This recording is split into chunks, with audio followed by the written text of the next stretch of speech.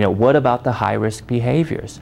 Just because you take this alternative stance on behavioral change does not mean that you cannot confront high-risk behaviors. It's just that the way in which you confront them is a lot different. It's through the medium of the relationship rather than the medium of like pointing the finger, like, what is wrong with you? Don't you know that if you're out on the streets selling drugs and getting in gunfights that you could die or kill someone and you know, go to prison for the rest of your life? Of course they know that. They're not like stupid. They're human beings, you know? But they're making these choices based on their circumstances, you know what I'm saying?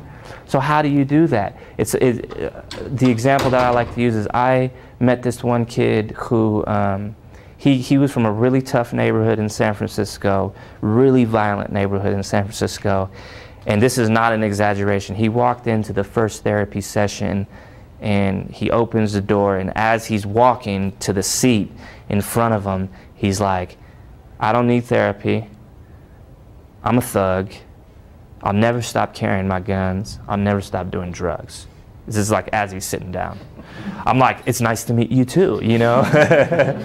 And so we talk and I say, well, you know, man, it sounds like you know, I don't know if you've been in therapy before, but obviously never with me, so here's how I do therapy now. Basically went on to give him my kind of 3-point lecture in just a couple of minutes to tell him about my style.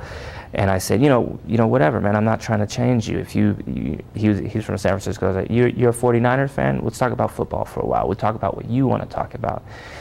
And the only intervention I used with him, because he was so resistant to any change talk, he was so resistant to any of that stuff. There's only one intervention I did with him, besides just a general rapport building.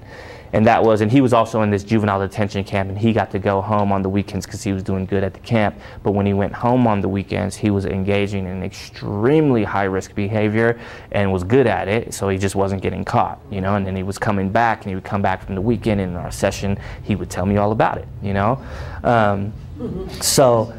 The only intervention I used with him is I would pause when he would say something, and I would say, I mean, when I say high-risk behavior, I mean like really high risk. Like he got in a couple of shootouts a couple of times, like big stuff.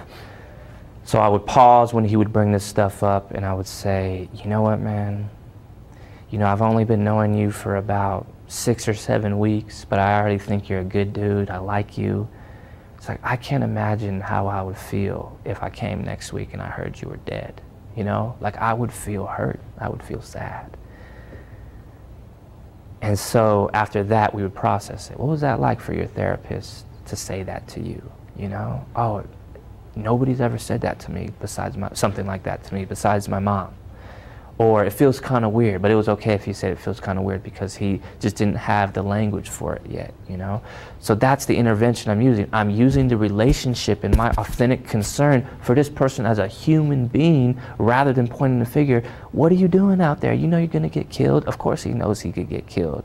That's not going to do anything for him. He might say, oh yeah, you're right or whatever, but that's not going to touch him the way the other thing is going to touch him.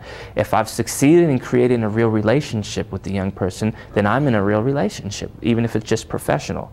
You know, I'm in a real relationship and I care about this person. Not that I think about him every day or when he messes up, it's not my fault, you know, but I do care about him as a human being. So I bring it on that level of authentic concern, and that's how I confront the high risk behaviors without putting it all up in their face with pointing the finger.